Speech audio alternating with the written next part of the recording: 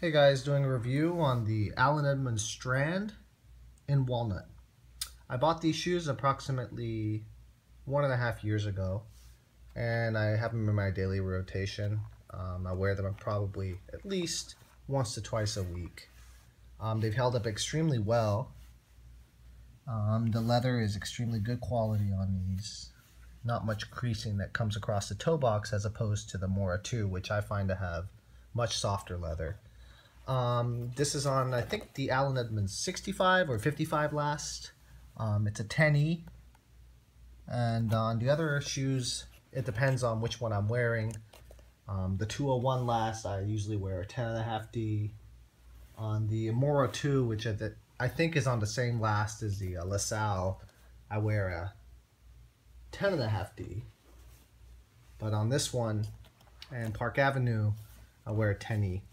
Comes with the V-tread.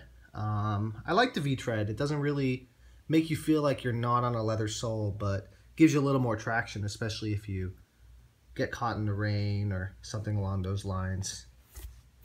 They've held up extremely well. The walnut color is beautiful. There is some antiquing you can kind of see on the toe box here. So yeah, Edmonds Strands.